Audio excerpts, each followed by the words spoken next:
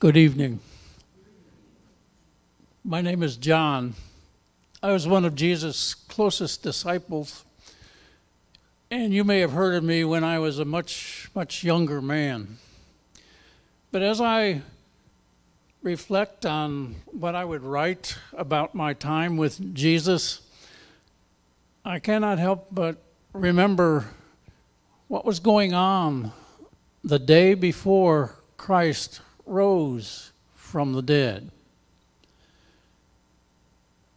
And I've decided to call that, and it would be in your language, I would decide to call that Saturday thinking.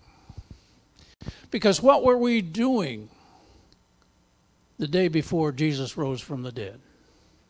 Well, I was in hiding in a house with Mary, Jesus' mother, who had been entrusted to me at Jesus' crucifixion. And Peter was also there. And you might say we were waiting for a knock on the door. But the knock on the door that we were waiting for was not an announcement that Jesus had risen from the dead. No, the knock on the door was not even that maybe somebody had stolen Jesus' body. No, the knock on the door that we were most anticipating was going to be the one from temple guards or Roman soldiers coming to arrest us and maybe punish us as they had Jesus. And so I call this Saturday thinking in your language, because it should have been a time of different thinking. And instead, it was a time of forgetfulness, a time of almost hopelessness. And it isn't because that Jesus had not told us that he was going to rise from the dead. He told us that several times. One of the times that I remember most vividly is when my brother James and I and the disciple Peter, we went with Jesus up to the what's now called the Mount of Transfiguration. And up high on this mountain, there appeared with Jesus, can you believe this, Moses and Elijah. Well, Jesus, and I can't even describe it, Jesus' garment shone brightest that anyone could ever imagine. And if that wasn't enough, there was a voice from heaven saying, "This is my beloved Son. Listen to him." Well, you would have thought after such a magnificent display that I would have paid close attention, remembered everything that he said, remembered everything that I had seen with Jesus. And not too long after that, as we were walking along, he did tell us once again, speaking of himself, that the Son of Man would be arrested and that he would be killed, and that on the third day he would rise from the dead. But here we were, that Saturday, the day before Jesus rose from the dead. And I was forgetful.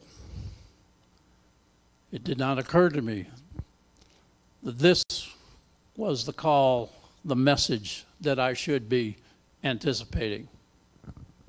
Well, as I seek to write those things that I have heard and seen and listened to and even touched concerning my time with Jesus, again, I cannot help but going over what caused that to happen. What caused that forgetfulness, that hopelessness? Why were we sitting there acting like Jesus had never told us that he would rise from the dead? Well, one conclusion I came to was part of my Saturday thinking was my attitude toward other people. Now, if you were to read some of my later writings, I write a lot about love and love one another because that was Jesus' message to us. But I had to learn that from him. That wasn't the way I started out. In fact, Jesus had a nickname for me and my brother James. You know what it was? He called us sons of thunder. Sons of thunder. And there was one time that we almost literally lived up to our name. We were going through Samaria on the way to Jerusalem, and there was a particular town in Samaria that would not make preparations for Jesus coming. And so James and I, we said, "Teacher, would you bid us call fire down from heaven on this village?" And of course, he didn't have us do that. And lest you think that this was just something that my older brother put me up to participate with him, there was a time on my own initiative, where I saw a man who was casting out demons in Jesus' name. And maybe I was a little bit jealous, but I rebuked him. But Jesus said, "No, he who is not against us is for us." And so I saw the attitude that I had. On one instance, it was some people who were not believers. The other instance was somebody who maybe was a believer, that regardless, my attitude, my words were not something that could have communicated to them the good news of a Jesus who had risen from the dead. And I don't know, is this just something to me, or is that true for some of the rest of you, that maybe your words, maybe your actions, attitudes towards believers or non-believers make it awful hard to go back and tell them, hey, there is a Jesus who was risen from the dead? Well, another element of this Saturday thinking was my, what I would call my me first, have it my own way attitude. I'm kind of ashamed to share this, but again, on our way to Jerusalem, and this was actually the last time Jesus was going to go into Jerusalem. And this time, again, my brother James and I, and we got our mother involved in this one too, we kind of elbowed our way up to the head of the procession. And then we said to Jesus, Master, regarding the positions of me and James, Master, when you get into your kingdom, would you bid it that one of us sit on your right hand and one of us sit on your left? Well, Jesus asked us a couple questions that were really deep. He asked us if we could drink the cup that he drank. Could we be baptized with the baptism with which he was baptized? All referring to the kinds of sufferings that he was going to be going through. And without hardly ever thinking, and later on, we knew it was certainly an idle reply. We said, we're able. But then he said, that may be so, but to sit on my right hand or on my left is not granted to me, but it is granted for the Father to decide. And then, perhaps even more embarrassingly, Because in this instance, recorded for all of history to see, there are the words, at Jesus' last supper, at his last time gathered with us for a meal. It's recorded for everyone down through the ages to read. A dispute also arose among the disciples as to who was the greatest. The Last Supper of Jesus, and we're arguing about ourselves of who is the greatest. Jesus had told us before that he who would be great among us must be servant of all. Or he said about himself that I came not to be served, but to serve and to give my life as a ransom for many. And here we are, arguing about who's greatest. It's at that point, at the Last Supper, Jesus gave us a vivid object lesson of what he was talking about. Because he took off his outer garment and girded himself with a towel, and then he walked around and washed each of our feet. Had we not learned anything in 3 years of being with Jesus? To be arguing at that night about who of us was greatest? And so I call that Saturday thinking, because there we were 3 days after Jesus' profound object lesson, and we're sitting behind closed doors, and we're not thinking about serving others. We're not thinking about how to minister to others, to show Jesus' love to others. No, I was pretty much thinking about myself and what's going to happen to me. And so that, I would say, is another element that goes into what I would call my Saturday thinking. Now, a third element became most vivid after Jesus appeared to us. And let me explain how that came about. As I told you, when on the day before the resurrection, and we were behind closed doors, waiting for the knock on the door, waiting to possibly be arrested. Well, there was that knock on the door, and we were startled. But it was Mary Magdalene, another one of Jesus' followers.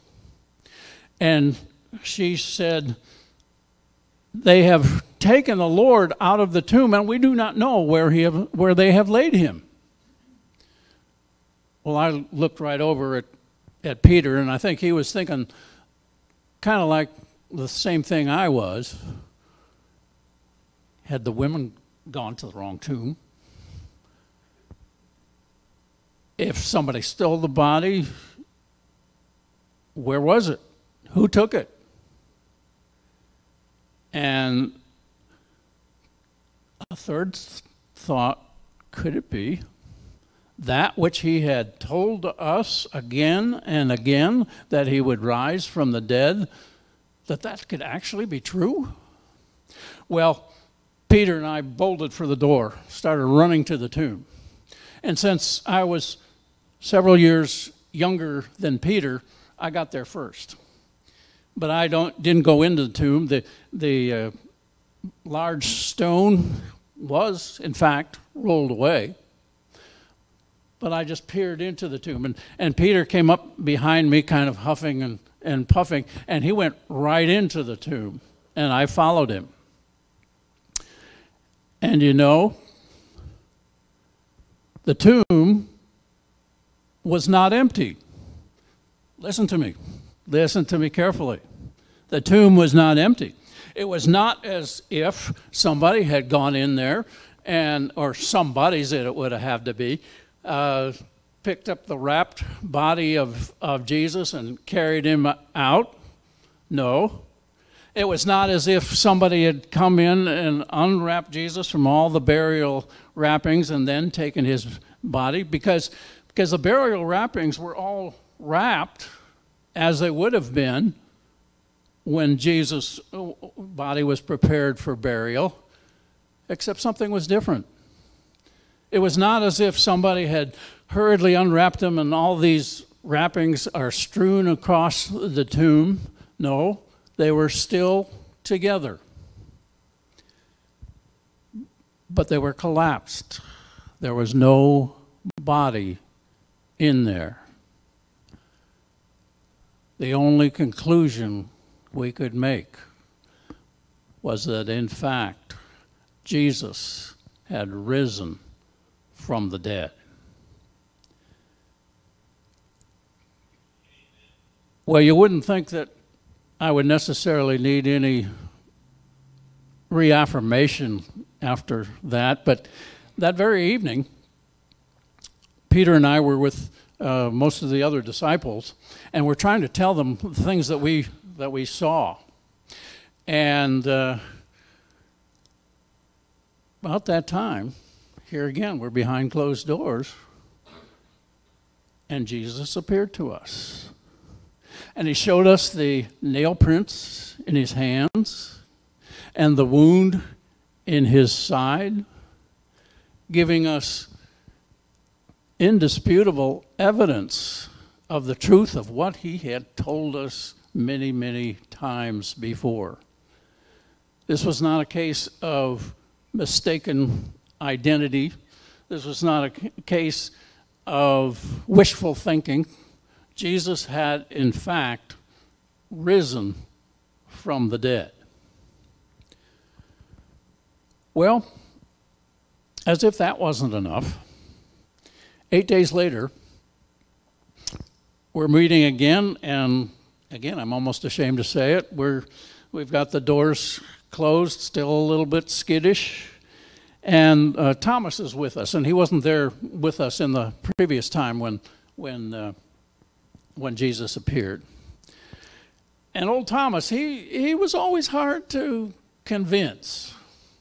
He wouldn't listen to us. He said, unless I take my hand and touch the nail prints in his hand, and unless I reach out and place my hand in his side, I will not believe. Well, we were fumbling around. Somehow, won't you take our word for it? Just didn't seem to work. Well, about the time we were fumbling around for an answer with Thomas, again, Jesus appeared. And he said to Thomas, Thomas, stretch out your hand and place your finger in the wounds in my hands. Stretch out your hand and place it in my side. Do not be faithless, but believing. Well, Thomas's response, none of us could improve on it. Because Thomas' immediate response was to sink to his knees, proclaiming, my Lord and my God.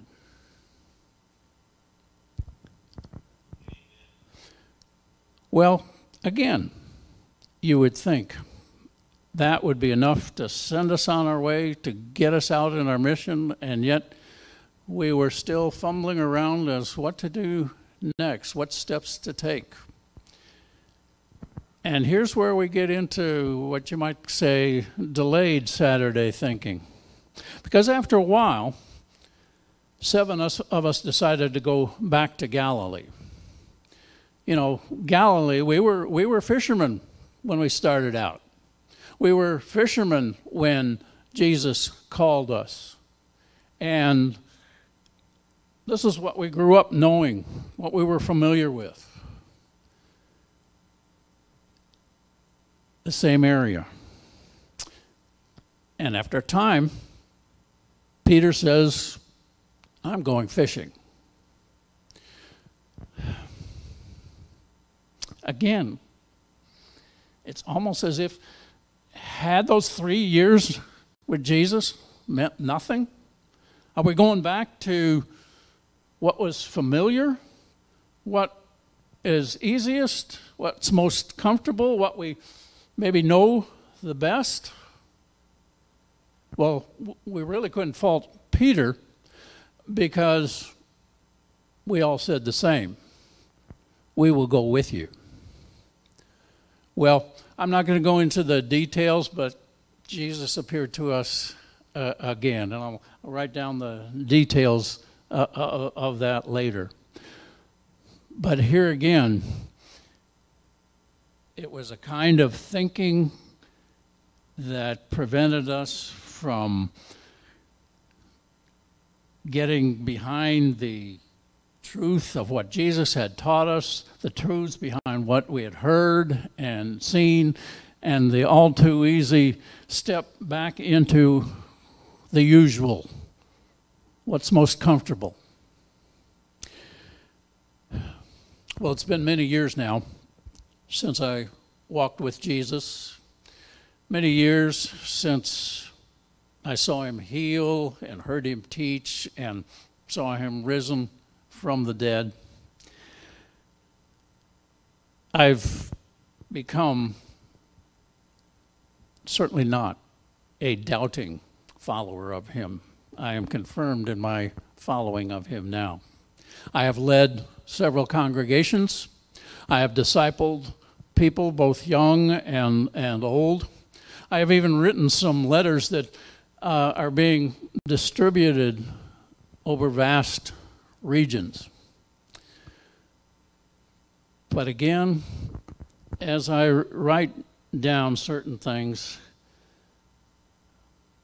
I have to go back to think of how easy it is to get into Saturday thinking.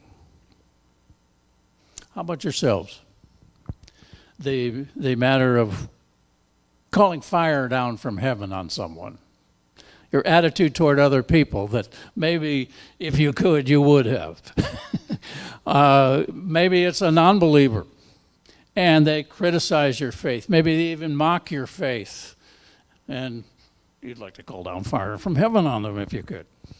Or other believers that maybe they don't worship the same way you do. Or this thing or that thing.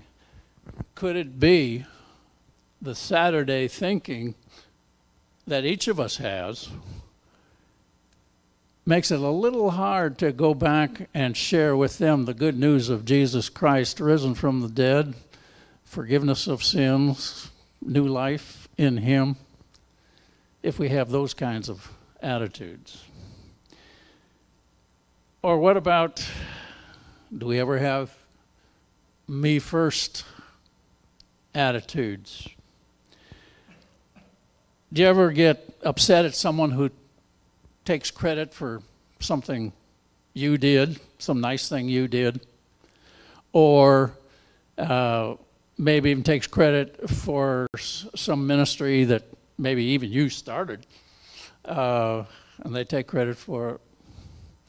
Or do you ever find it hard to get dirty serving others for Jesus?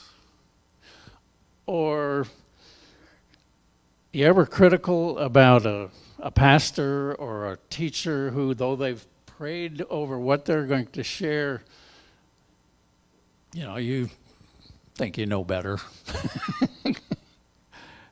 Could it be for any of us that Jesus, if he could, would come up to us and say, did you come to be served or to serve? Or the third element of Saturday thinking,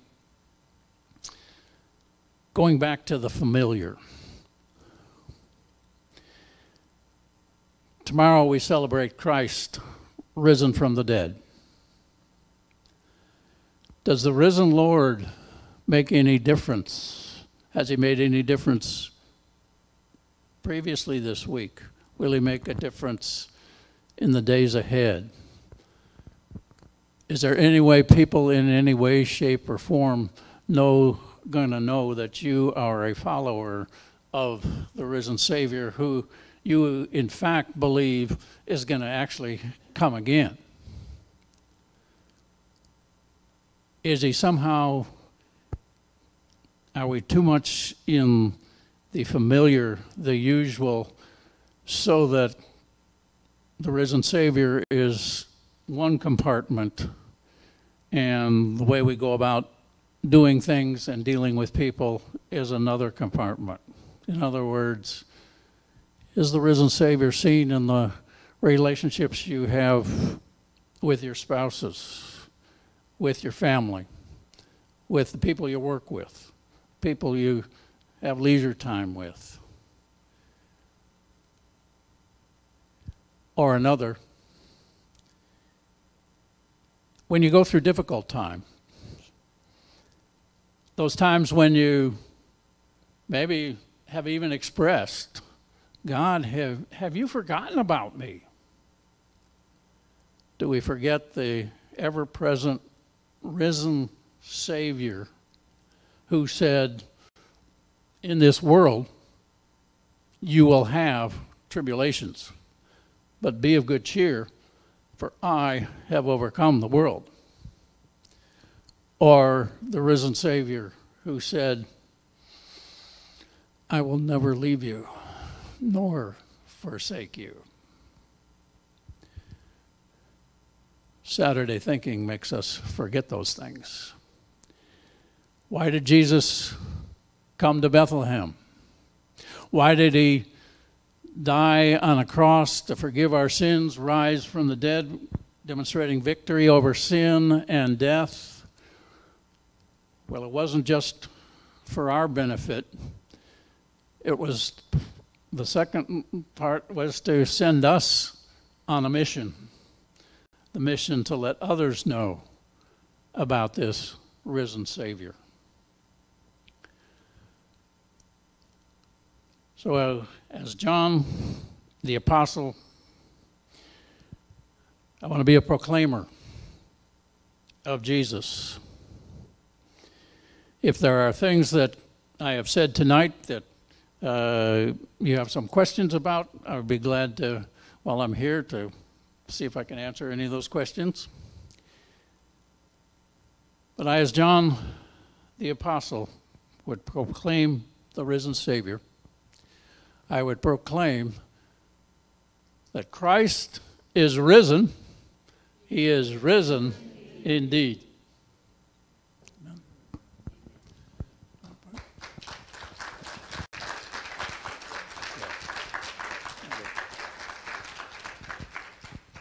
Let's have a prayer.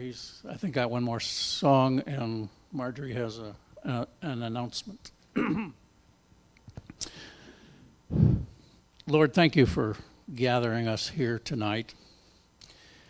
And most of the times we don't think of this Saturday, the day before Resurrection Sunday. We often don't know what to do with it. And Lord, we thank you tonight for maybe the ways that you have called us to make, not only to make preparations in our minds, in our speech, in our attitudes, in our worship for tomorrow, but ways, Lord, that indeed, as when we receive Christ as our Savior, He lives in us, that we take Him wherever we are this coming week, and that He is evident in how we handle all kinds of situations. Lord, I thank you for gathering us here tonight. I thank you for the work that you would do in each of us as individuals to grow closer in our walk with you. And I pray these things in Jesus' name. Amen.